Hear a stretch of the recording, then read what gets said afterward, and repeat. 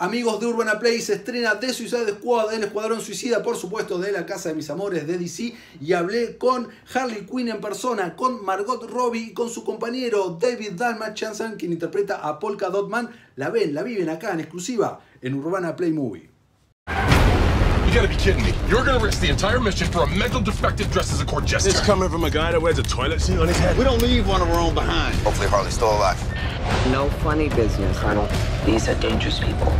Team 2 is clear to go. Fire up. 3, 2. What are you guys doing? Margot, in this movie, I felt like Harley is unleashed. Do you feel that way? Definitely. I mean, Harley's always unleashed, but particularly when she's been pent up in Belle Reve, you know, she's been in jail. She loves these Suicide Squad missions because she gets let out of jail for a day. And it's always something crazy and insane where she could possibly die. So she is definitely unleashed, and you see her, you see Harley with the volume turned right up. Okay. David, when you were offered this role, did you say this is a joke? These are his powers, really? Or did you really know about him? I didn't know anything about him. And then when I read James' script, I was like, oh my God, this is an amazing, amazing character. But like, if you think about it, Polka Dot Man's powers are actually the coolest. Maybe his costume is a bit ridiculous, and maybe he's a bit of an emo, you know, sad sack, but the powers are really quite cool. Okay. Margot, what do you think you still have to explore with Harley in future movies or TV shows? Well, I would love to see her with, I mean, every time Harley is put with a different group of people, it brings something else out in her.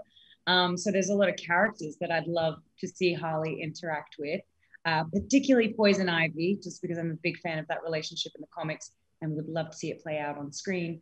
But as far as other aspects of the character explore, I still feel like there's a lot of the, you know, we haven't got to see a lot of the darker side of the Harley Mr. J relationship. I would be curious to explore that in more depth. But in this movie, she's way past that. She's past Mr. J for once. Mm-hmm.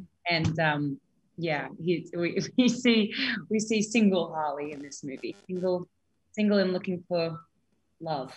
For love. Okay. Is it true that you are taking a break for her a little bit, or? No, I mean I've had a break because we shot this movie a little while ago, so I haven't played Harley since this movie. But I would love to play her again. I'm ready.